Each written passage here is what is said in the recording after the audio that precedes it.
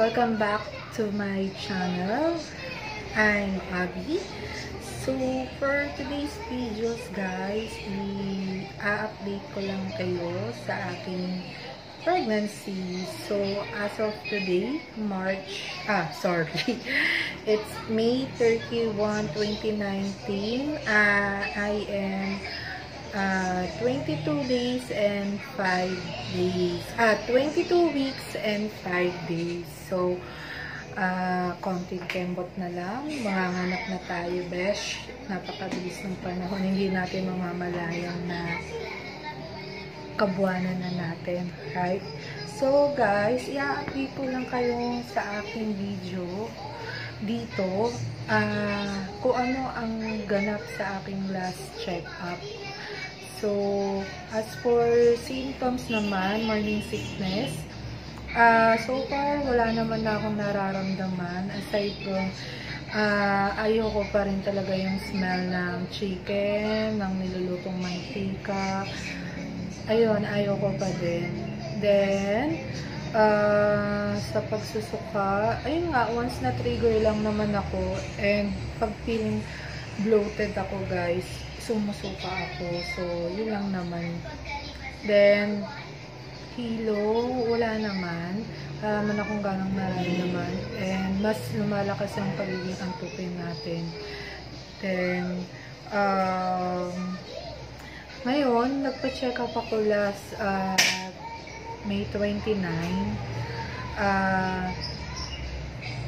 Medyo hindi maganda ang unang feedback or salita sa akin ng doktora kasi nagpa-blood test tayo guys. So, nagpakuha tayo ng CBC, ng urinalysis, pati ng OGC. So, sa OGC ko, tsaka sa urinalysis ko, normal naman or moderate lang siya. Moderate siya. So, ang sabi lang sa akin ni doktora, tubig lang ang kalaban, ang solusyon doon. So, drink more water guys, para hindi tayo maano sa UTI.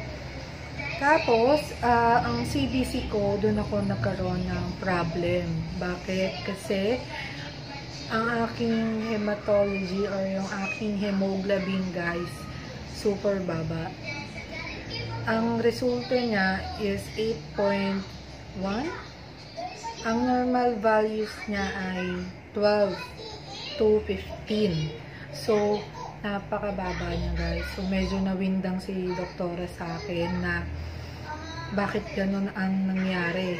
Bakit sobrang baba ng dugo ko, pero based naman sa physical appearance ko, normal naman ang itsura ko. Hindi naman ako anemic guys. Kasi kapag mababa ang dugo, anemic. So, dapat supposedly, tuturukan niya ako ng anti-tetanus ng time na yun. Pero, hindi muna. Kumbaga, hindi niya muna ako inano sa katawan ko, nilagyan ng anik-anik sa katawan ko. Ang sabi niya sa akin, mag-retest tayo. Maaaring may problem sa naggawa ng resulta. So, pinagbigyan natin si doktora. Siyempre, kailangan natin sundin ang payo niya. But, ano ba ang epekto kapag mababa ang hemoglobin natin, guys? Ano ba ang di magandang epekto nito sa ating baby? Based kay doktora, kapag mababa ang ating dugo, ang worst effect nito sa baby natin, guys, ay low IQ. Means, parang magiging bobo yung bata. So, yung narinig ko yung sinabi niyo, syempre nakakawindang na what? Parang wala pa man, parang ganun na kagad ang mangyayari sa kanya. Nakakatakot na low IQ ang baby ko. So, ang solution niya sa akin noon guys, first, ang sabi niya sa akin, it's either na pag sa retest ko, ganun pa rin ang result ko, kakailangan ko ng blood transfusion. Sipin mo yun, diba? nakakatakot sa part yung mister ko, inaaway-away na ako. So, syempre, stay positive pa din tayo na sana nga mali si medtech. So, the next day, nagparitas agad ako. And, ang naging resulta niya guys, 10.5 na. So, tumaas siya ng halos 2. Tama. So, kumbaga, hindi na siya nandun sa super very low, which is talagang anemic na guys. Anemic pa rin ako guys, pero nasa moderate na siya. Mild na lang ba? Parang mild na lang. So, vitamins na lang ang solusyon niya sa akin para tumaas yung dugo ko. So, ginawa niya, nung una dapat 3 times a day na peros ng iron guys, which is hindi ko talaga kaya kasi diba nakakasukal. Isa nga lang guys, pag bloated na ako, parang ayoko na uminom nun kasi talagang mag-urge na sumuka talaga ako. So, ang ginawa ni doktora para hindi ako sumuka masyado o magsuka dahil sa gamot na yun, nagbigay siya sa akin ng bagong combination of vitamins. So, sa morning, magte-take ako ng calcium and folic. Then, sa lunchtime, magte-take ako ng iron, isa lang yung peros. Then, sa evening ko, ang iti-take ko yung hemorrhage. Yun yung parang 3 times na ng iron yung peros. So, yun siya. Kasi mayroon na siyang B-complex. Iron plus B-complex siya. Then, vitamin C.